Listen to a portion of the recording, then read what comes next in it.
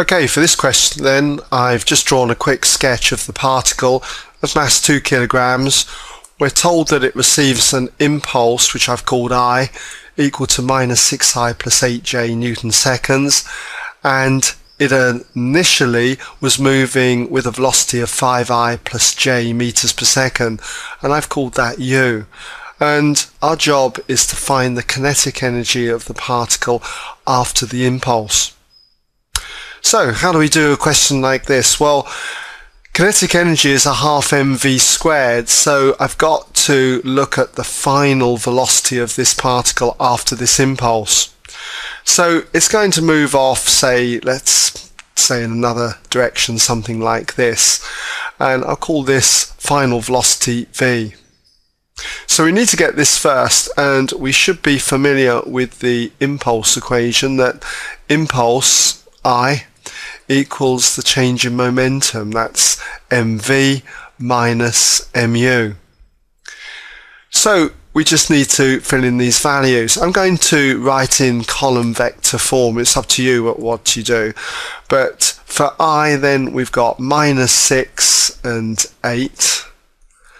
And that is equal to the mass, which we know is 2 kilograms, multiplied by v. I don't know what v is, obviously, so I can't write that as a column vector, minus mu. So that's going to be 2 multiplied by u, 5, 1. Okay? Now what we could do now is this expands to minus 10, minus 2, and I could add that to the other side. And so we've got 2v equals minus 6, 8 plus 10, 2. And if we do that, let's just come down here. If we do that, what we've got is therefore 2v equals minus 6 plus 10, which is 4, and 8 plus the 2 is 10. We could divide now through by 2, and that gives us the velocity v as the vector 2, 5. Now we know kinetic energy is a half mv squared, so we need the magnitude of this velocity. And the magnitude of the velocity, we'll just put it in a mod sign, by Pythagoras' theorem then, will be the square root of 2 squared plus 5 squared. So 4 plus 25, that's 29, root 29. Okay, that's meters per second.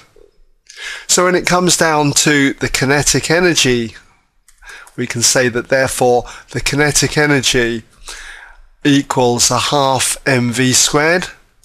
And we just fill in our values. We've got a half multiplied by the mass of 2 multiplied by root 29 all squared. So clearly the 2's cancel, leaving us with root 29 squared, which is 29.